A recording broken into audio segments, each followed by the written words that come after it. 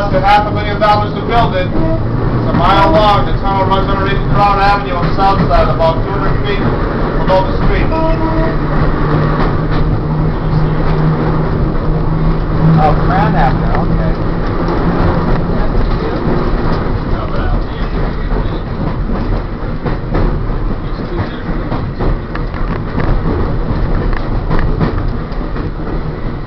Crown is up from Marion Catholic.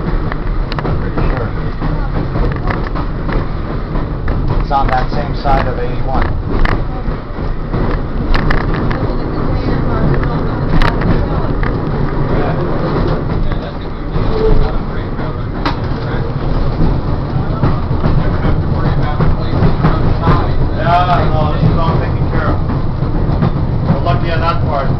To your left, right about here behind this old tree, we have an abandoned coal mine. You see the gates right in the wall there. That was anthracite coal.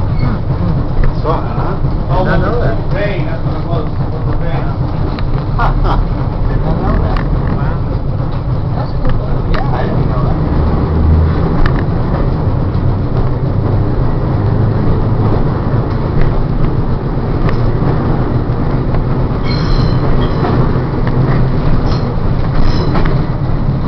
To your left again here, this is the main part of Roaring Brook. As you can see, we need water. There's a waterfall in the background. That's all dried up though. The bridge up above is the Harrison Avenue Bridge.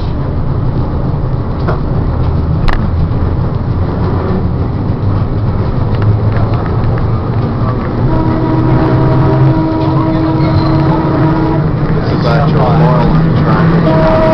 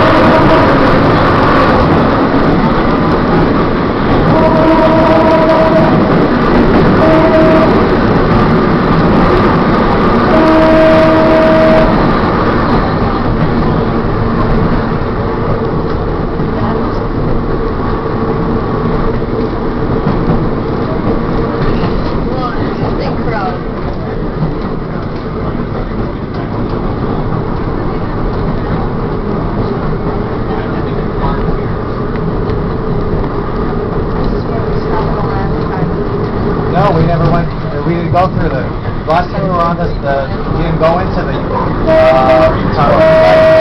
No, we didn't.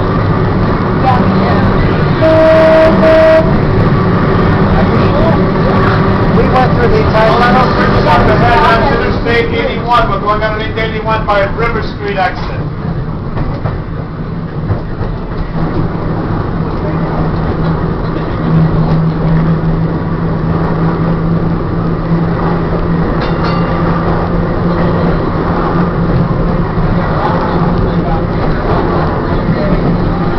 cemetery we see from 81.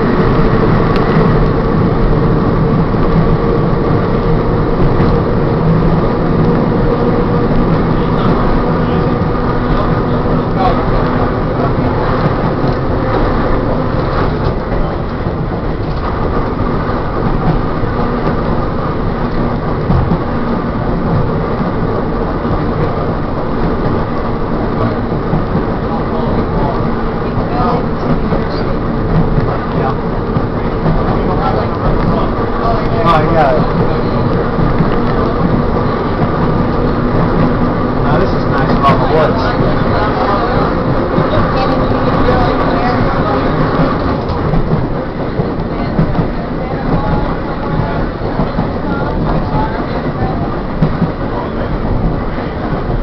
Now way back when the Laurel Line was running and it was going through like Pittston and the Volga, and all that stuff, you'd see basically a lot of coal banks, just all black. There were parts where it would look like a black desert.